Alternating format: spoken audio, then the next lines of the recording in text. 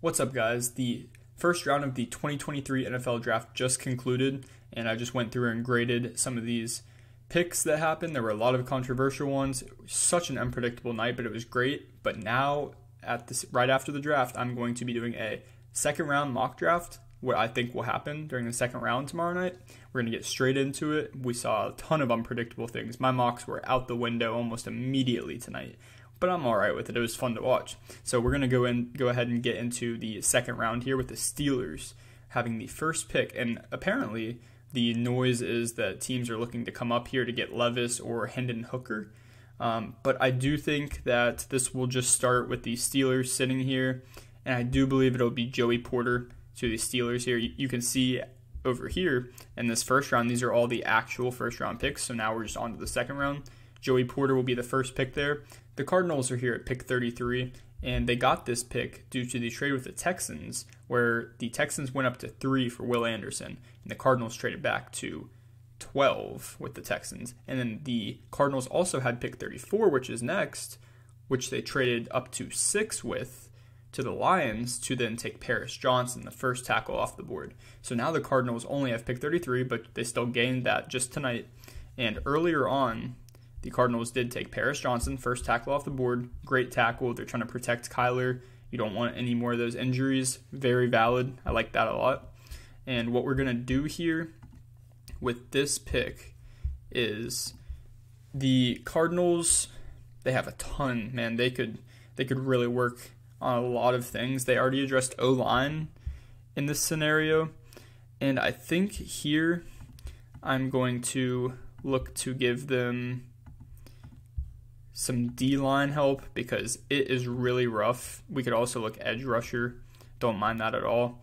And I'm going to pick Keion White here. I do believe he could go pretty early, and they really need an edge rusher. If you go look at that group up front for Arizona, it's not looking so hot. Ironically, Arizona is hot, but it is not looking very hot for the Cardinals up front. Give them Keion White. I think it could happen. Again, this is all predictive, how I think it's going to go tomorrow. So Joey Porter, 100% believe he could be a Steeler. Will be a Steeler, but not going to lock it in because I'm not for sure. Pick 34 now, the Lions, who traded with the Cardinals to go for the Cardinals to go from pick 12, which they traded back to, up to 6. So now the Lions are here, and I really, really don't like this Lions draft so far, to be honest. Jahmyr Gibbs at 12 is a reach, especially with DeAndre Swift on your roster.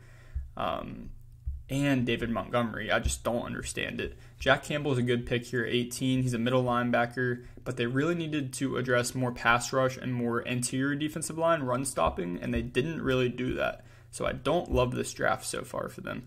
But we're going to look here possibly at tight end, and I'm going to go Michael Mayer to give them their TJ Hawkinson replacement. I really like that a lot, and I do believe that that is a great possibility. The Colts are now here at 35 after taking Anthony Richardson at pick 4. And this pick could be very easily a offensive lineman, even a corner after the departure of Stephon Gilmore. And I'm going to have this being DJ Turner, actually, out of Michigan, and going to give them some corner help back. I think this is a very, very good possibility after losing Stephon Gilmore. They are going to be a little struggling on that defense there. They gave up some pretty big pieces in the offseason, like Bobby Okereke as well. Now, the Rams are on the clock at pick 36, and this is their first pick of the draft, actually. And here, this could be Will Levis, could be a spot for Will Levis, but they have a ton of needs. And what would best address a team with a ton of needs is the question here. I don't really think it would be a skill position. So my first thought is to go towards either an offensive line or a defensive line, even maybe an edge rusher. And I'm going to give them Tuli Tuipulotu from USC, keep him out in California, who's a great edge rusher, and I do think the Rams would like him out there. I do think this is a very good possibility of happening. A lot of teams that are starting from scratch just try to develop a pass rush. It's a good first part. Either, you just get in the trenches there. It helps. So pick 37 now. The Seahawks have a pretty solid draft going. They made a surprise pick with taking Devin Witherspoon at pick 5. Was not expecting that.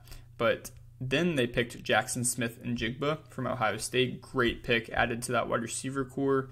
Really like that one a lot. Now we're going to look possibly either D-line or interior offensive line, wherever there's more value, and I do think that's going to be interior offensive line, guard or center, and O'Cyrus Torrence in this scenario is still here.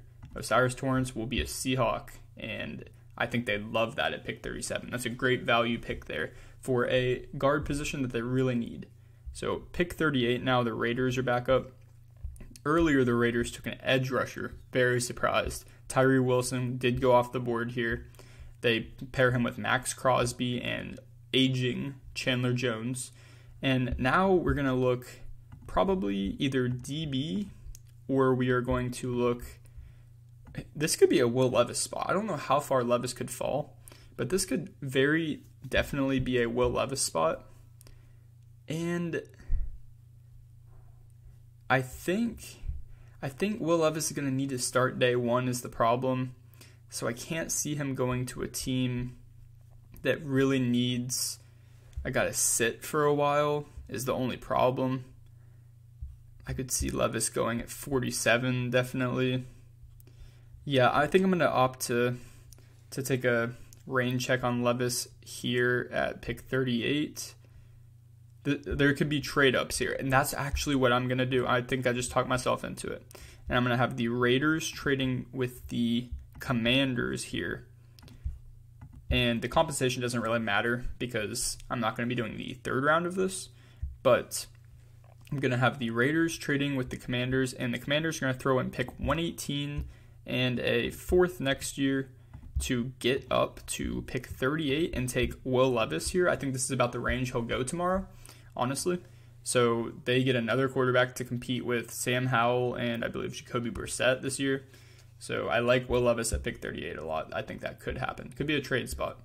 Pick 39 now, the Panthers are on the board. And earlier, Panthers went Bryce Young with the first overall pick. We all saw it. We all saw it coming. Well, most saw it coming. And we are going to look now towards some other needs. I know they have Brian Burns off the edge, but they could really use another edge rusher here. They could also really use wide receiver, and there's still some good ones here. And what we are going to do is we are going to give them Cedric Tillman. I do think it could happen. They do need wide receiver. They gave DJ Moore to the Bears, and what better way to address it with giving them an early second round wide receiver, and I like Tillman better than I like Hyatt, honestly. Tennessee fans may come after me, but Tillman without the injury was a really good receiver and could be very good for Bryce Young in his first year. It would be funny, the Alabama-Tennessee dynamic there. The Saints are up here at pick 40, and Hendon Hooker is here, but Hendon Hooker is also old and coming off an ACL, and they do have Derek Carr, so I'm not really feeling too great about picking Hendon Hooker there. But what I would feel great, since the Saints did go Brian Brzee, addressed the interior of the defensive line, they also need the interior of the offensive line. And Steve Avila is still here. I'm going to take him. Pick 41 now, the Titans are on the clock. And earlier the Titans made one of my lock picks, which was Peter Skoronski. And I'm going to have them looking towards the wide receiver spot now. They could really invest in a lot of other things as well, but I'm going to actually give them Jalen Hyatt here. Ooh, or am I going to look at Hendon Hooker? Could we see Tannehill moved tomorrow night and Hendon Hooker start at quarterback for the Tennessee Titans next year? Could we see that? I'm going to go ahead and do it.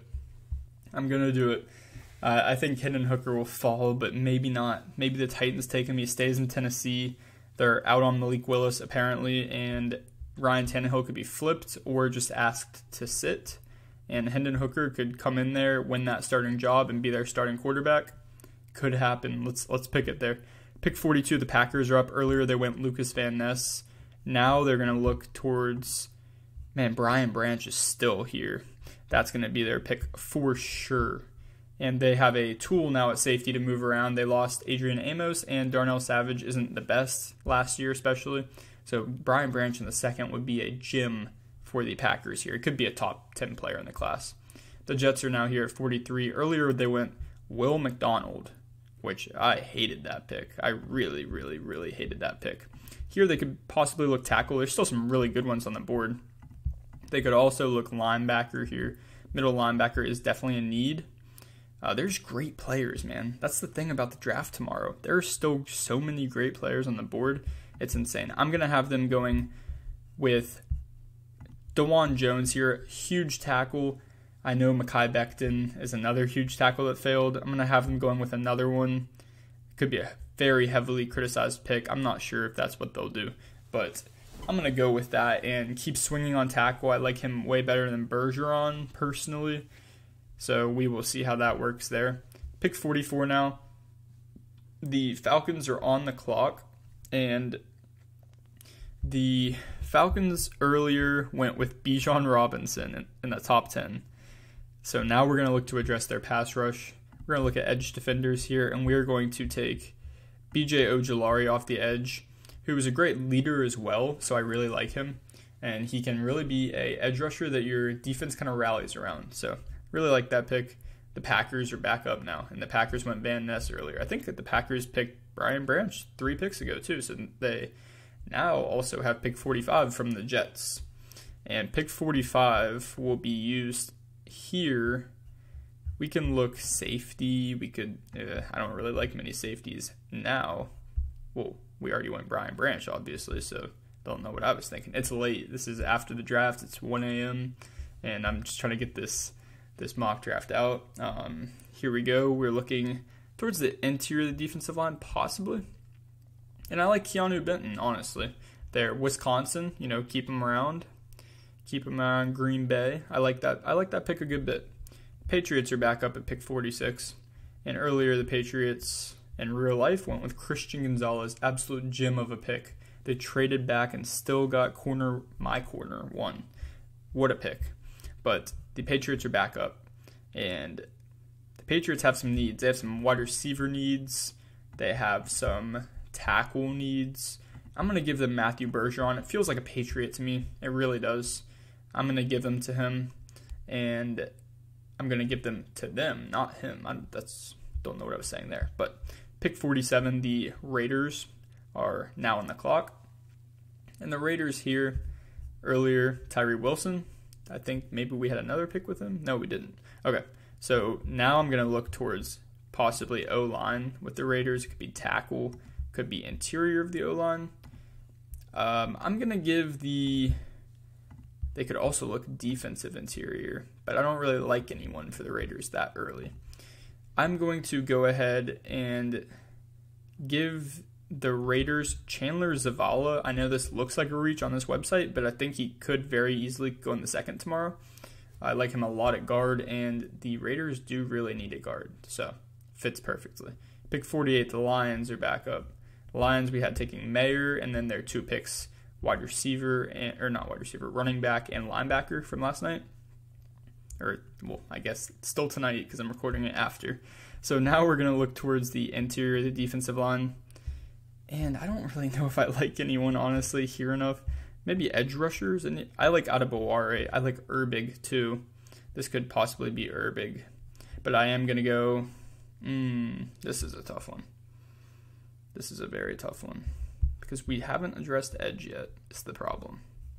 And they really just need to add another. I know that James Houston played well last year, but he's not going to be a for sure starter. He had a great year, but that's not someone that you're going to ignore the still need just because you have that guy. Could also look defensive interior, but I just don't like any of these D tackles that much. We could also look towards safety a bit, but again, I don't like many of those either. Did we address corner with the Lions? No, we addressed Michael Mayer, actually. Corner is a big need. And I'm gonna address that here. I'm gonna give him Julius Brents, a big physical corner, maybe like the Tariq Woolen. Definitely not as much of an athletic freak, but of this class, if you could pick anyone comparable, it would be Julius Brents. He's 6'4", and he's able to work very well in man and zone. He has a lot of good traits about him, but he is the athletic kind of freak guy that is going to be a little bit later in rounds. Probably, I'm guessing round 2, but. Pick 49 now, the Steelers are up after taking Joey Porter, and we took Broderick Jones. I love this draft, man. I love it for the Steelers. It's my favorite team. Pick 49 now. Steelers on the clock here, and we're looking Probably either interior defensive line. We could be looking edge rusher, possibly. I'm not a huge fan. Definitely linebacker is a huge possibility for the Steelers here. And I'm gonna stay looking linebacker. Drew Sanders out of Arkansas, but I'm gonna. This one's a little bit tough. I'm not gonna lie to you. I'm gonna end up going Trenton Simpson if I had to guess. He's very quick downhill. He's a huge speed kind of guy at middle linebacker, which I think we may covet because we've had some guys that haven't been as speedy. We really refreshed that room, bringing in Landon Roberts and Cole Holcomb this offseason, getting rid of Devin Bush and Robert Spillane. So, yeah, we also Miles Jack. But Trenton Simpson here, I like that a lot. Brings us to pick 50, the Buccaneers. And the Buccaneers got Kancey earlier. I was surprised by that pick as well. But here we're going to look. Where are we going to look here? This one could be a lot. This one could be it could not be a quarterback unless they wanted Haener. This one may be a tight end. I'm going to give the Buccaneers here. Where we have a tackle. Because they really do need another tackle. And I'm going to give the Buccaneers Cody Mauch, because he could also be a guard. He's just a ferocious guy on that O-line. He's just really the grit O-lineman. He went to North Dakota State. He has all the personality traits of the gritty O-lineman. And I like him here to the Buccaneers. Hopefully you can have someone that's versatile inside and outside. I think it could very well happen. Now the Dolphins here. They need tight end. They need O-line pretty badly. That would be tackle. But I think they will probably go tight end here. And would Darnell Washington be crazy here? Could that be a possibility? Very well could. So could Laporta and Musgrave. I feel like McDaniel would love to use Darnell Washington as a big tool. And I'm going to give them Darnell Washington. See what they can do. They have a ton of speed guys. Give them a guy that can be an extra lineman, basically. And be a big red zone threat, kind of the opposite of what they play, which is a good thing to have sometimes because you give a speedy offense some big guy that can block and can catch. Man, watch out. Pick 52 now, the Seahawks are here. And the Seahawks they've had some picks. We had a guard, we had a wide receiver, and we had a corner. So we're going to look defensive interior here. That's what we're going to do. We're going to look defensive interior. Did we do an edge yet? We didn't. It could possibly be edge as well. And I am going to give them Adetomiwa Adebaware here off the edge. They do need more edge help. They have Uchenna Nwosu, so give them another cool name. How about that? Pick 53, the Bears are back up. And the Bears picked Darnell Wright at 10, which I'm glad they did as a Steelers fan. But yeah, it really addressed their tackle need. They have another big need on the defensive interior and a little bit on corner. I'm going to go ahead and give them Siaki Ika here. He's a huge nose tackle out of Baylor. He's just a space eater, complete space eater, and they really need run defense. So having a space eater allows you to work off of that and really free up your edge rushers and your middle linebackers. So Siaki Ika to the Bears there. Pick 54 now. The Chargers are back up after taking Quentin Johnston earlier. Pretty controversial pick there. We're going to have the Chargers. I don't really think they need corner yet. I know J.C. Jackson looked pretty bad when he was healthy and then got injured, so we didn't get to see much. But I'm going to have them refreshing middle linebacker and we're going to take Drew Sanders here to the Chargers. Makes pretty good sense to me. Pick 55, the Lions are on the clock, and the Lions, again, they've taken Julius Brents. They've taken Michael Mayer. They've really added to this team. And I didn't like the Jahmyr Gibbs and Jack Campbell, but they can make up for it with all these picks in the top 50-ish range. What we're going to look at here, since we haven't addressed the defensive interior yet for them, I'm surprised they didn't do it in the first round. But we're going to look at Kobe Turner here out of Wake Forest to the Lions. Really give them another D tackle to work with. Because they do need it. That is a huge need for them, is that run defense, and Kobe Turner is pretty good at that. Pick 56, the Jaguars are up. And the Jags in the first round actually took Anton Harrison after trading down twice, which was a good move, I guess. I really had Brian Branch going to them pretty often. I believe they needed a nickel corner pretty bad, but they took Anton Harrison, filled that tackle spot, and that was the last pick I've had with them, I believe. So they have a tackle so far. Let's look towards edge rusher, possibly. And I don't know if I like anyone this high, honestly. So corner, we already... Oh, we didn't. We didn't, actually.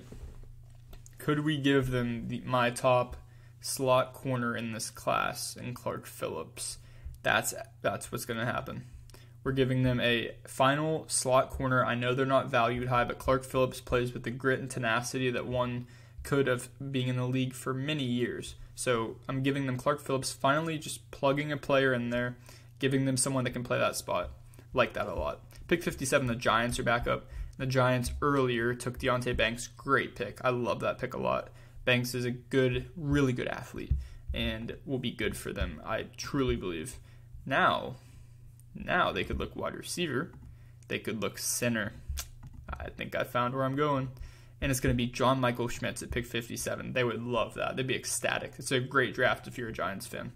Pick 58 now. The Cowboys are up. They went Mozzie Smith earlier. I predicted that one. I do believe I predicted that one. I'm not sure. I think I may have gone Mayer. But here they could look tight end. But could also look for another corner. There's some great corners here. I'm going to go Keely Ringo. I believe the Cowboys really like their athletes at corner, and Keely Ringo feels like a Cowboy to me. I've been sticking with that one, and I know it wasn't in the first round, but it could definitely be in the second. The Bills went with Dalton Kincaid. They hopped the Cowboys for a tight end. They went with Dalton Kincaid there.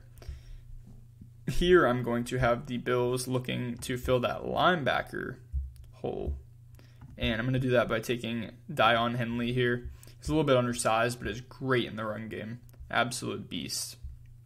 Pick 60 now. The Bengals went with Myles Murphy, which to me is, I don't know how I'm feeling about that pick. But we know they need tight ends still, and Luke Musgrave and Sam Laporta and Tucker Kraft are all still here. We're going to go Sam Laporta out of Iowa because Hayden Hurst is now a Panther. They do need a tight end pretty badly.